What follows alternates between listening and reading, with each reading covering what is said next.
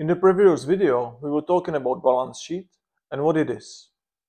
Today, we will see how to use it.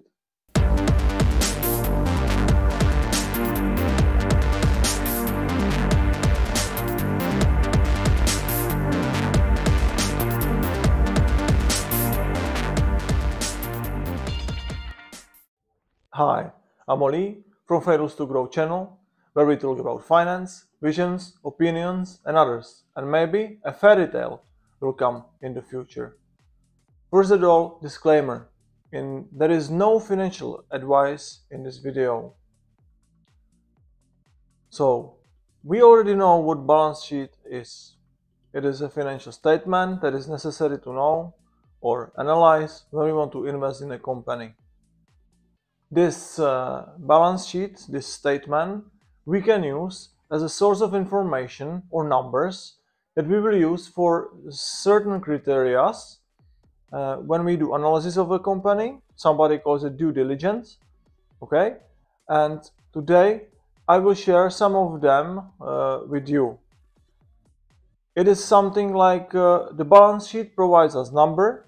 The numbers are put in a formula, and the formula will make a result that will show us how good the investment can be or not. First of this is debt to asset ratio. Second, price to book ratio. Third, price to sales ratio.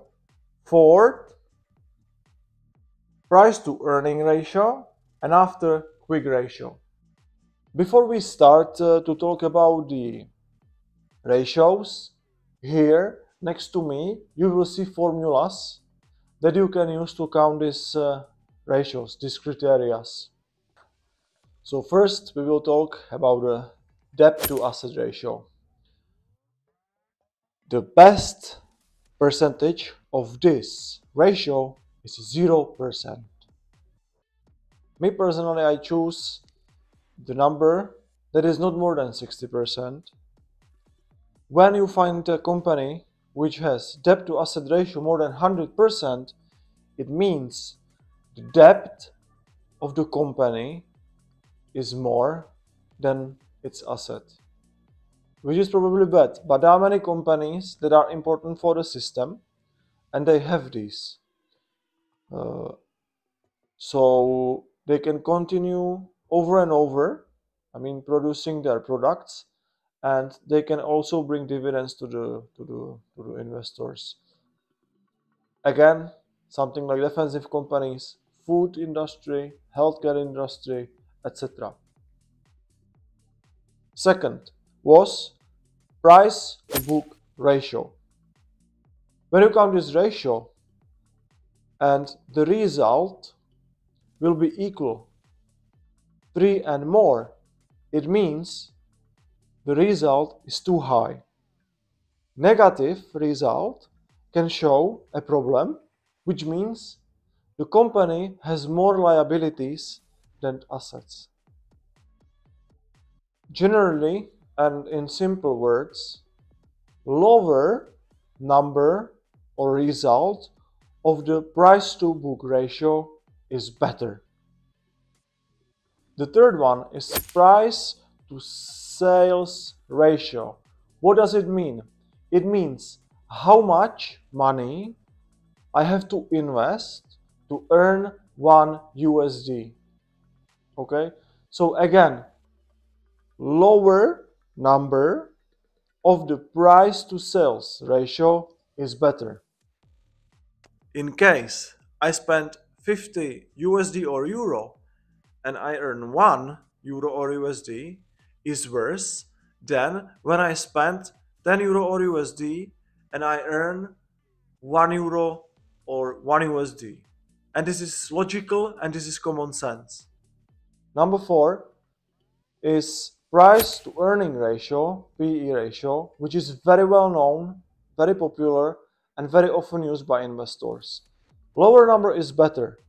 When you see PE ratio or when you count PE ratio, when you see it 20 and higher, it means the company is overvalued. What does it mean? When you buy the company, you pay too much for the investment. However, different sectors of the business have different price to earn ratio. So in general, you buy company from this sector and you see high ratio or higher ratio, and it is okay.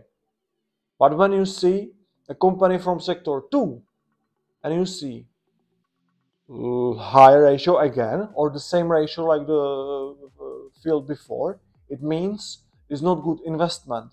So this is something that needs to be, let's say, confirmed or studied before we do the investment in a company. The fifth one was quick ratio, and when it's more than 1, it means it's okay. When it's 1, it means the company has same amount of liabilities, same as amount of assets. What does it mean? When the company or when the result is more than 1 and the company will become, let's say, problematic and the company will have to close the business, the company after has money to pay all their debts immediately.